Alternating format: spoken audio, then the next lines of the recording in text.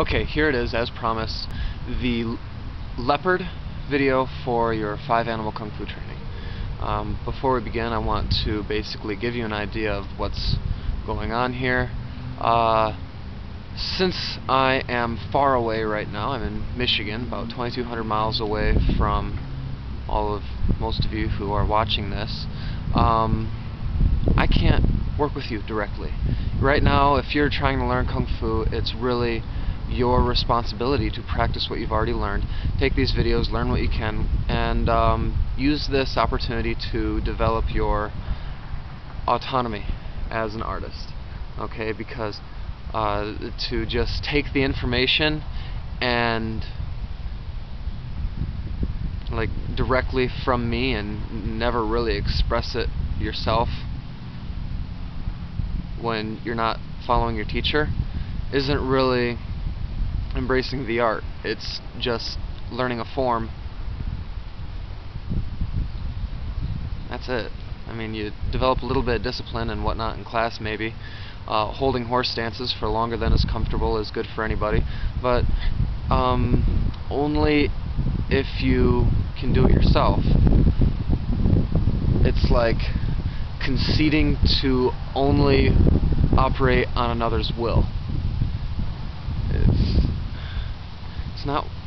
It's not what I entered my agreement with you. Our agreement is not that I will make you reliant upon me. It's that I'll teach you something and you'll be able to use it for yourself. Okay, so this video is really how I take the wood element and train it. I haven't had a leopard day in a long time, but a leopard day is a wood day, is a liver day, is a gallbladder day, is a dealing with anger, resentment, rage, jealousy, if they're running through me, because those belong to the liver in Chinese medicine. When the liver is balanced, you will experience more likely love and compassion than anger, jealousy, and rage. Okay? Leopard style kung fu is very focused. Your eyes always have a target. They're always looking at something, and your intention is expressed right in them. This is important because the eyes are related to the wood element in your Qigong training, in your Chinese medicine training, in your Kung Fu training. If your liver is imbalanced, your eyes are off. I've been practicing Drunken Fist as my personal training, my learning something new all on my own mission in Michigan. Drunken Fist has been my training, and I realize that as my liver gets challenged by alcohol, I have to be very deliberate about my focus, or my eyes kind of do their own thing. And so, I mean, anyone who is of age and has, or whatever, anyone who's experienced a buzz from alcohol understands the challenges of the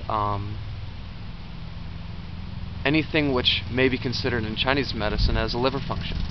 I've seen people get fluctuate from angry to loving to full of rage to full of love real quick when they are intoxicated. It seems to be all liver stuff through both the study of the Chinese medicine and also through the practice of the Kung Fu and through the observation of people, which is where all of this medicine comes from. I can't think of a better source of information about humans than actual humans. Okay? So anyways, as far as this Kung Fu training is concerned, if you are experiencing jealousy, and you realize that sometimes you make poor decisions in how you speak, or even just how you form your thoughts, okay, your thought, your word, your action, if they are influenced by jealousy, anger, rage, that's okay, it happens. You're human, and you have a liver, it's going to happen. Maybe consider practicing Leopard Kung Fu that day. Leopard has a controlled, moderated, focused release of qi.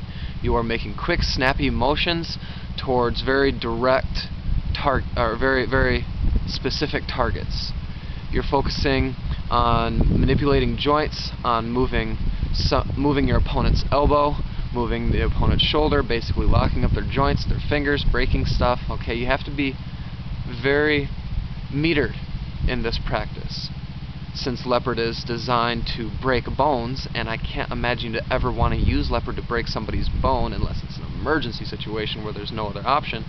You need to be able to meter your chi. You need to meter how much intention, or be able to focus so well that you can put in just the amount of energy that you put someone maybe in a wrist or an arm or a shoulder lock, and it puts them at the point of compliance because they're misbehaving, but doesn't break their arm.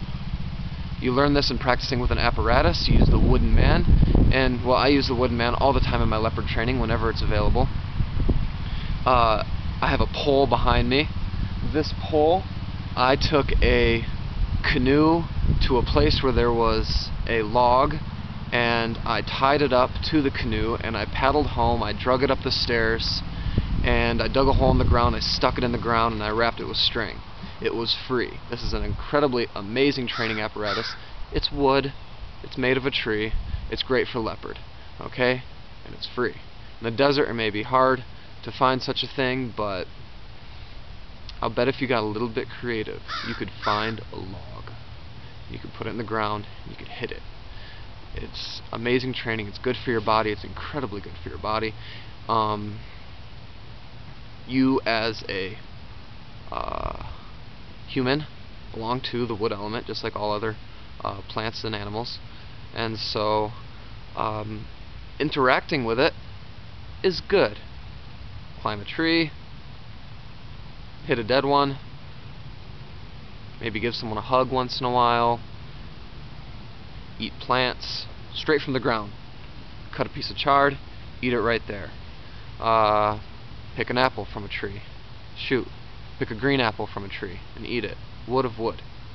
In the morning, first thing you do, or your first meal, go outside to the apple tree, pick a green apple off the tree, and eat it immediately. Wood of wood of wood, if you have that option.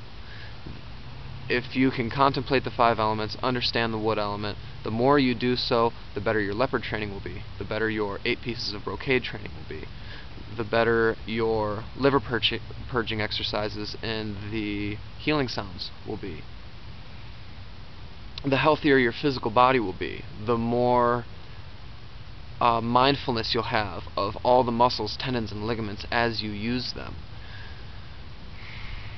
Mental activity belongs to the wood element, and so just contemplation alone, contemplation of all the elements, is good for your wood element, good for your liver. Maybe sometimes you just need to contemplate something, just like thinking of a joke. If you don't want to laugh through a joke that you're telling, laugh at your own jokes, you tell it to yourself enough times until it's no longer funny to you, and then you go tell the joke.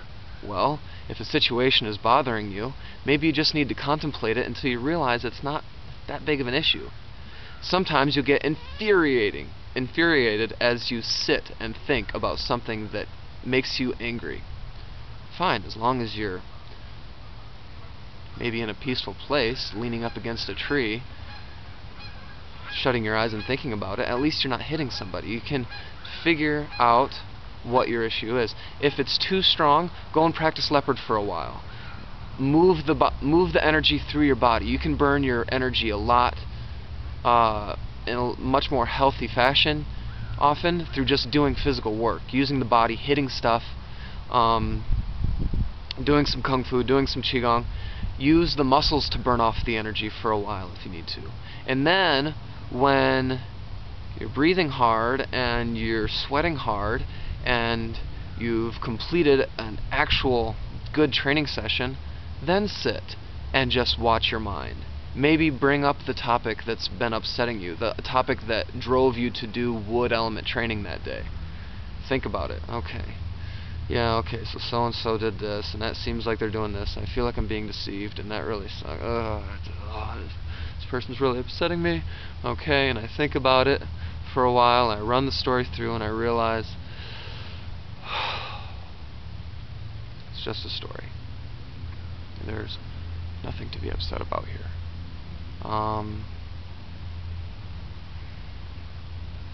It's just an opportunity for me to get stronger. It's an opportunity for me to watch my mind. It's an opportunity for me to learn how to rise above my observation of a situation, which may be completely delusional, it usually is. And maybe communicate with others. Maybe see what's really going on. Maybe direct attention toward the solution. If you can run out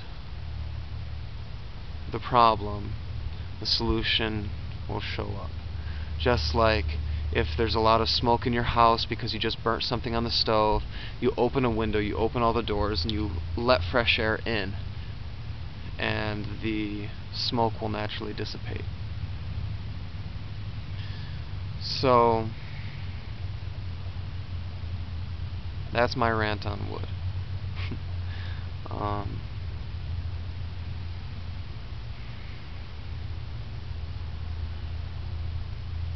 My only reason for doing wood element training today is that the first animal in Leopard, or the first animal in 5 Animal Fist, is Leopard. And so that's what the first video is about. Throughout my training, I will be contemplating the meaning of the wood element. I will be probably focusing on muscles, tendons, ligaments, strengthening the physical body as far as just its ability to actually be used, interact with the world. So I'm going to be hitting that pole. I'm going to be doing low stances. I'm going to be moving quickly. Snappy movements with focused eyes is very important in the wood element, in Leopard Kung Fu.